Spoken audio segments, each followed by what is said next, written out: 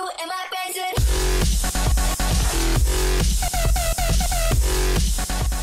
Once upon a time, in a galaxy not so far away, there was a little boy who had a dream to become a Lego pro player. His favorite champion was Gragas. He started playing him over and over, 100 games, 200 games, 300 games.